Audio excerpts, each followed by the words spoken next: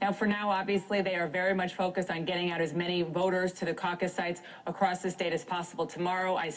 I'm hearing from Republicans, John, who are affiliated with other campaigns that they are amazed at how wonderful, frankly, that they say the Ron Paul organization is. We'll see if that actually bears out tomorrow.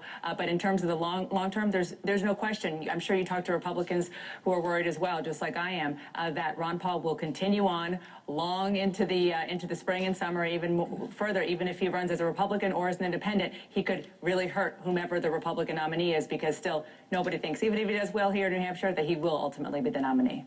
I'm sure you talk to Republicans who are worried as well, just like I am, that Ron Paul will continue on, who are worried as well, just like I am, independent.